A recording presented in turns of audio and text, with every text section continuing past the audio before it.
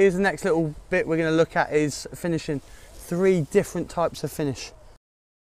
Jack, just come away from the goal. Good. And you're going to rotate every 3 with Charlie. So once they've all been, you'll rotate with Charlie. Nice and quickly. Have a good touch out your feet. Strike.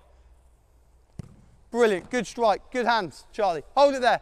On the first point, with the man driving and getting the shot off early, we looked at the power and placement. Is it power? Do we strike through it, depending on the keeper's position, your angles, or do we place it, look for the little bend one, depending on where the keeper is? Rudy, as soon as that happens, it's now 1v1. So you're a defender. Can you beat him and get your shot off?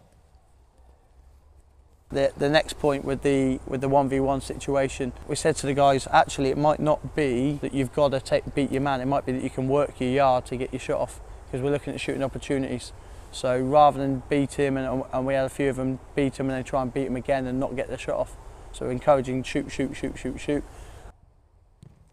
Good, Joel. Then once that ball's dead, this one comes alive and it's 2v1.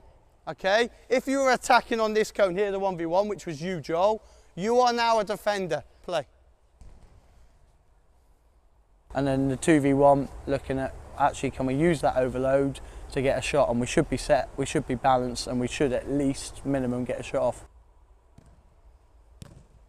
Good finish, Rudy, well done. So once you've come back, Rudy, you won't start on that one, you'll move across one. So you leave your football there, come on to that one. Joel, leave your football there, come on to that one. Callum, leave your ball and come on to this one. Out your feet and strike. As soon as you hit it. Good 1v1, Callum. Callum, gotta be quicker. Good save, Jack.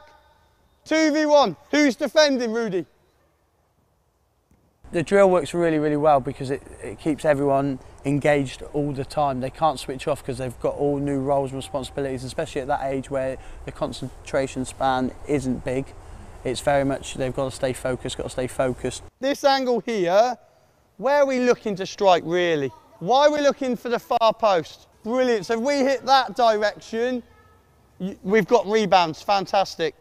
Here, with the 1v1, it's a bit of opposed work now, isn't it? You might not need to beat me, you might just get that yard, and then there it is, and get your shot off. Drive out that way, to the byline, drive outwards, outwards.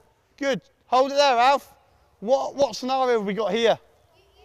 A fantastic across. So we just looked at our warm-up with our volley. It might be if you suck him out there, Alf, it might be a crossing opportunity, and we get a shot off there from a volley. This one in here is slightly different, however. You have to go past that yellow mat there. We progressed it again with the crossing. That's a whole new finish in itself.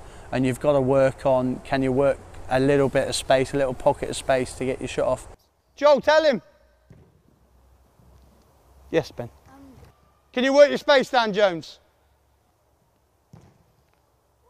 Nearly. Clever movement, good quality of cross, unlucky. It's a very good drill for them to be switched on and know their roles and responsibilities. And you've got striking in there, you've got passing, dribbling, crossing, you've got the whole lot, if you like, the whole package.